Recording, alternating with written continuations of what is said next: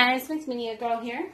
So today we're going to just put resin on top of this acrylic pour painting.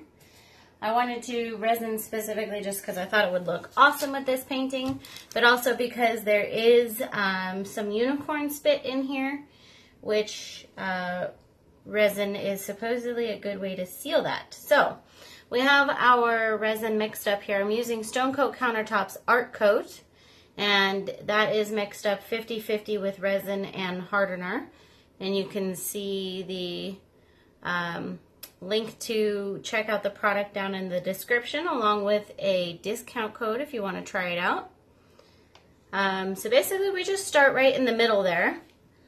And also, as a note, I am in my garage. I have the heater on though, so that it's warmer in here, because resin doesn't do that great in cold weather.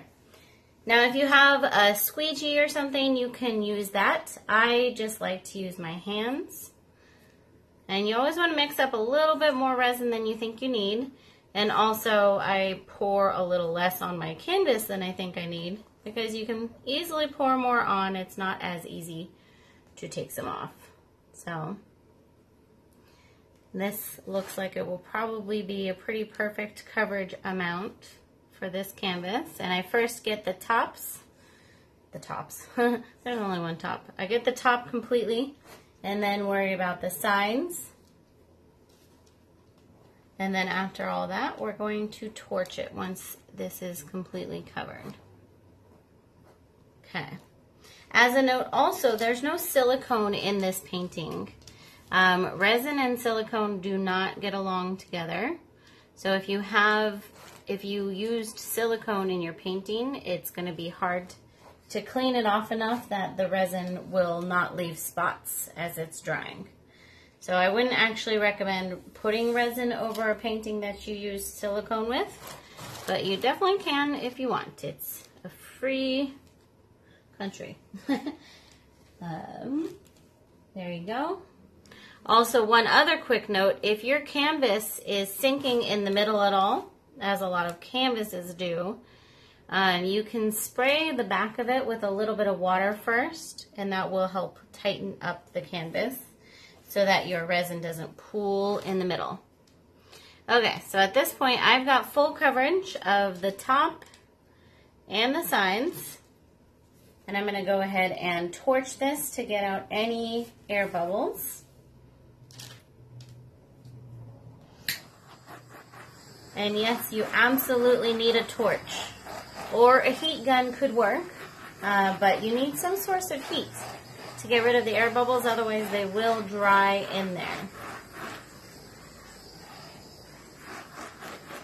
And you can even use just like a mini butane torch lighter, you know, that you can get at the gas station for a couple bucks.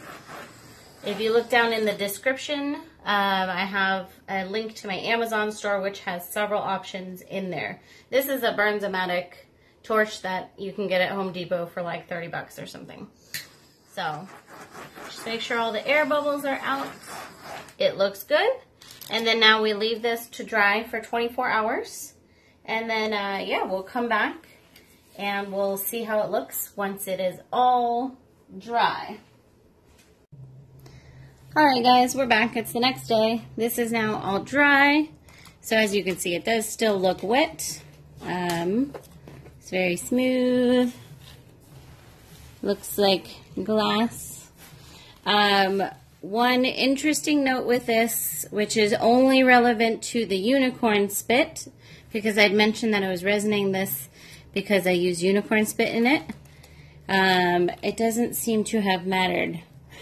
It went through the back when I put the resin on it anyways, so see, that's pink. Anyways, I just thought that was interesting.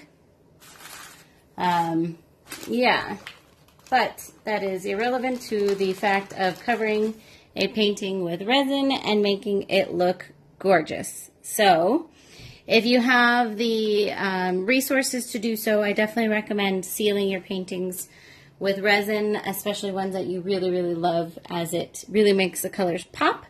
It makes them nice and durable, and I just think it looks gorgeous. Alright guys, don't forget to subscribe. I'll see you next time.